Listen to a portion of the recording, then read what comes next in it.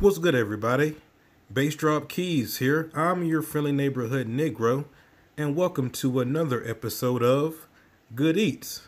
In today's video, I'm going to show you how to take regular unsalted butter and clarify it, turning it into ghee butter. Let's go ahead and get into it. Let's do it.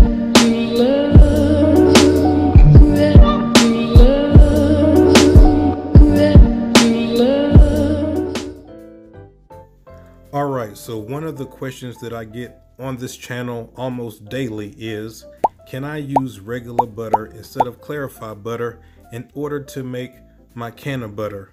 I always tell you guys the same thing whenever you ask me. Unless you know how to clarify it yourself, you should go ahead and use the clarified butter. In this video, what I'm going to show you is how to take regular unsalted butter. If you have salted, you can use that as well, but obviously it's going to have a salty taste at the end product. How to use regular unsalted butter and clarify it, turning it into ghee butter. So as you can see right here, we're starting with 458 grams of butter, or 2 cups. You're going to place the butter in a heavy bottom pan under medium heat. If you have a 1 to 10 dial, I have mine at number 4 to 5 right now. We're going to put the butter in the pan and we're going to allow it to melt. Now, while it's melting, let's go ahead and go over what exactly is clarified butter. Well, butter is made up of 3 things: butterfat, water, and milk solids. Milk solids are the reason why the butter starts to burn at a lower temperature than something like olive oil. When you clarify butter, you remove all the milk solids and the water, but are left with the butterfat, which is what we want, because that is what we're infusing whenever we're making our can of butter. Now you see the cannabinoids and the fats, they're both hydrophobic, which means that the THC molecules dissolve and bind easily in the fat lipids. That butterfat, it dissolves and combines easily whenever it's heated together. This creates a higher smoke point, which makes the clarified butter ideal for cooking and sautéing. The process that I'm going to show you is very simple, but is very effective. Clarified butter can only be made from butter, not milk. Like I told you before, I recommend using unsalted butter so that you only have the pure butter fat with no salty flavor at the end. But if you have salted butter, it will work just fine. Okay, so now that we got our butter already melted, what we're going to do now is we're going to continue to cook this over low heat.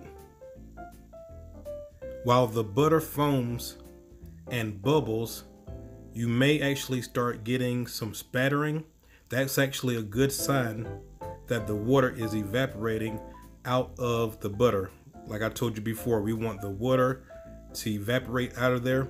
We don't want that water to be inside of our butter, because that is one of the reasons why you can actually store it on the counter shelf without refrigerating in it for a long period of time, because there's no water in it. So it's going to stop it from getting mold or going bad. Now, as the milk solidifies, it's going to start sinking to the bottom of the pan. You're going to see bigger bubbles actually start forming.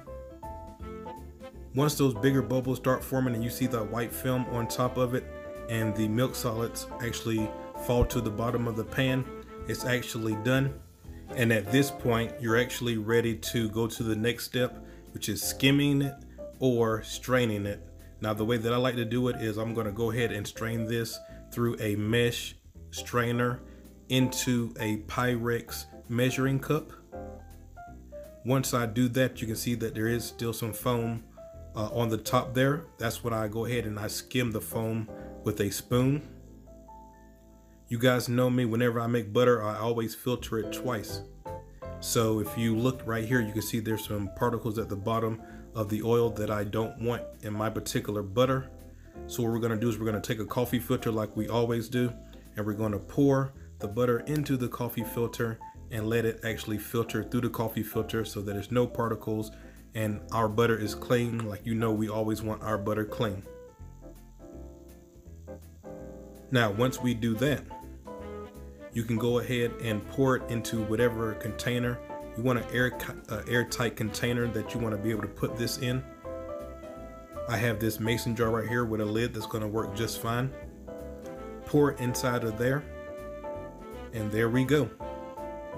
If you just leave it in here over a period of time, a couple hours, you will actually see that it will actually solidify up and lighten up, and it will be that nice golden color that you expect out of your Ghee clarified butter. Now, whenever you clarify butter, you will lose about 20% of the volume that you started with. And like I stated previously, you do not have to refrigerate this butter. Use a airtight container, put it in that, leave it right on the counter, and it will stay for at least 6, 7, 8 months, or even more in some cases, because we took the water out, so you don't have to worry about it going bad. One of the benefits of using Ghee butter, you don't have to refrigerate it. There it is. That's how you clarify regular unsalted butter, so that now we can take this clarified butter and now it's primed to use to infuse and make our special butter that we always love to make. Make sure that you come over and follow me on Instagram. I am BassDropKeys on Instagram. Come over and follow me. I would love to hear from you. Any questions or concerns that you have, come on over and follow me. Don't forget that every Wednesday we go live right here on the Good Eats 420 YouTube channel. Live with Good Eats 420 every Wednesday. We're moving the time.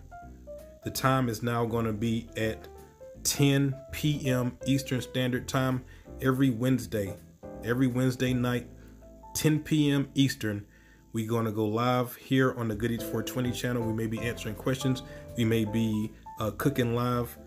Whatever we're going to be doing, come through, come participate, come be on the video.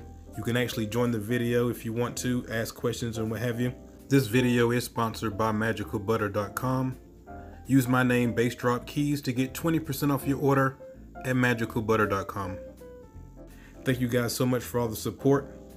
Until next time, guys, peace and good eats.